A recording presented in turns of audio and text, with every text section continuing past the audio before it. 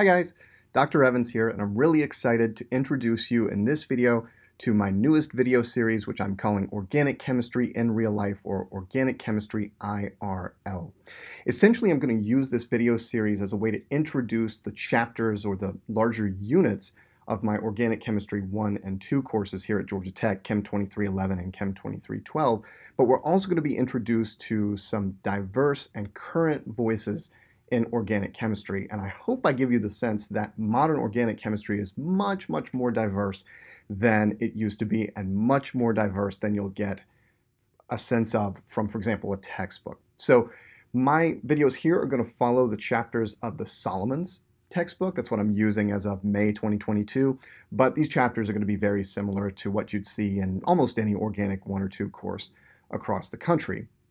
So what we're going to do is get a little background on each of the scientists involved, talk about one of their recent papers, generally within the past 5 years I've tried to achieve, although I've had to go a little bit further back in time for a couple of them, and connect what we see in their work to some of the concepts that we will encounter in that chapter. So this is one of those first videos you should watch at the beginning of the chapter to hopefully get, if I've done my job right, excited and engaged about what's going to follow.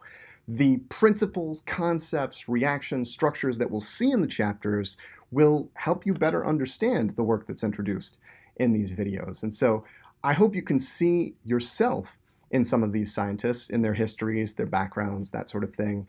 And I hope you can see in their work the fundamental ideas that we'll encounter in class. So in this video, I just wanted to introduce the people that we'll come across in future videos, some of the people, and talk a little bit more about how things are going to work with the subsequent videos. So first of all, let's talk about the people we'll encounter. Dr. Malika Jeffries L. is the first. She is at Boston University. Dr. Squire Booker is at Pennsylvania State University. Dr. Stefan France is here with me in Atlanta at Georgia Tech. Dr. Jen Heemstra just down the road at Emory University. Dr. Richmond Sarpong at Berkeley.